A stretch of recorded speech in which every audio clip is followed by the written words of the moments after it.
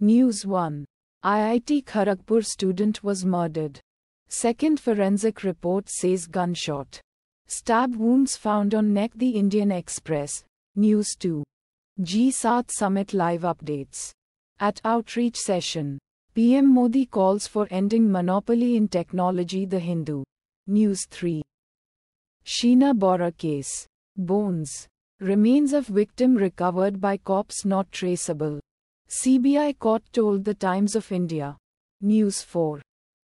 In BJP's initial evaluation of LS poll results, 3 possible reasons why it lost ground in UP, Rajasthan, Haryana. The Indian Express. News 5. Pawan Kalyan as Andhra Dy CM. Key portfolios for the 3 women ministers. The Indian Express. News 6.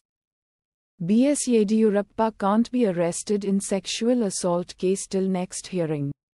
Court. NDTV. News 7. Sikkim rains. Over 1,200 tourists stranded in Sikkim's Lachung. Alert sounded in North Bengal. The Hindu. News 8. Delhi LG approves prosecution of Arundhati Roy under UAPA. Hindustan Times. News 9. IAF aircraft carrying bodies of 14 of 45 Indians who died in Kuwait building fire lands in Delhi.